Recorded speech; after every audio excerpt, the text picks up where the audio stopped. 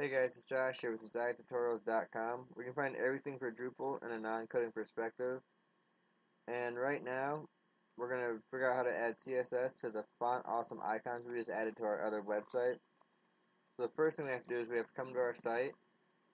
And we have to figure out where those icons are actually located. So if we right-click one, we can say Inspect Element with some kind of element inspector.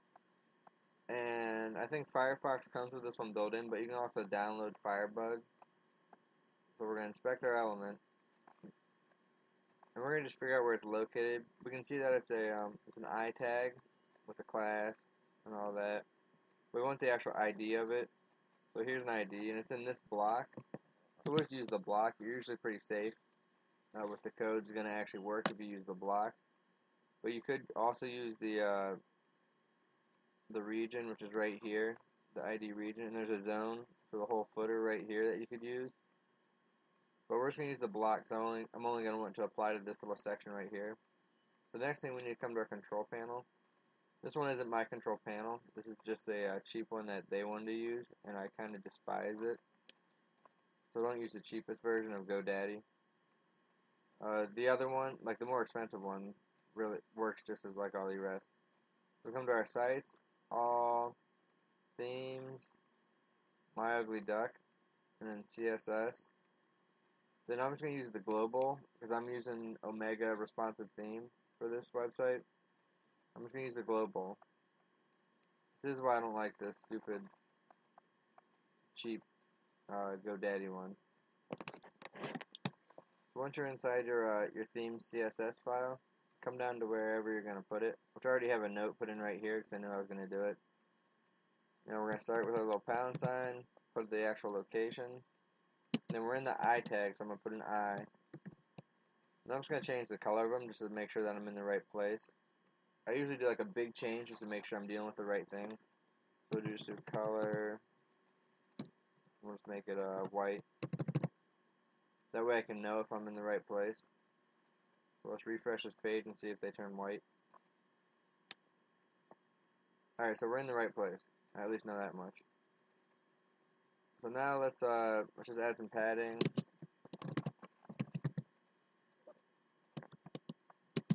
For the top and bottom, we don't really need anything. We don't need any padding. For left and right, let's add 5. And we're going to float them left.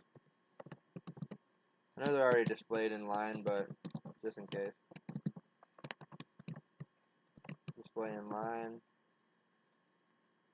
And then let's save that. And they should just space out. See, file not found. Hold on. So then we're going to just let's make the size a little bit bigger. So font size, let's make it 24 pixels. Let's try to get this to save. There, it's saved, it looks like down here.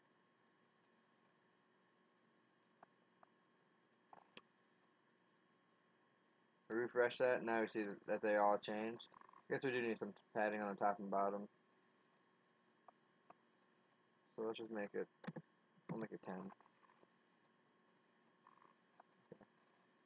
So with that, that's how easy it is to add CSS to our little font awesome icons, but we can also do some other cool little tricks.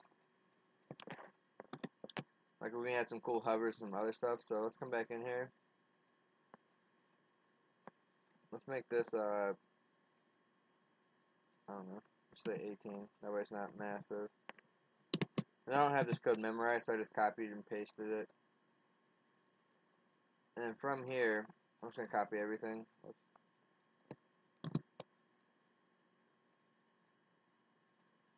And let me just paste that again.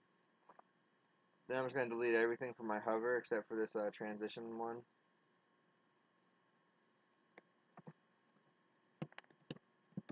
Let's add a hover over our I tag. Let's make this point, I don't know, 1.5 or 1.15.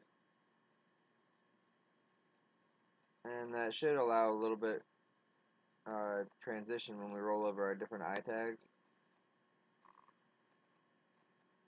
And see how they grow a little bit. I mean, I could have changed the color of them too, I guess.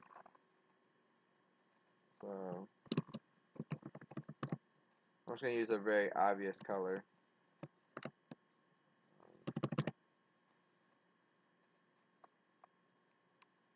So now when you roll over them, they should go into that blue and then also grow a little bit. Oh, what did I do?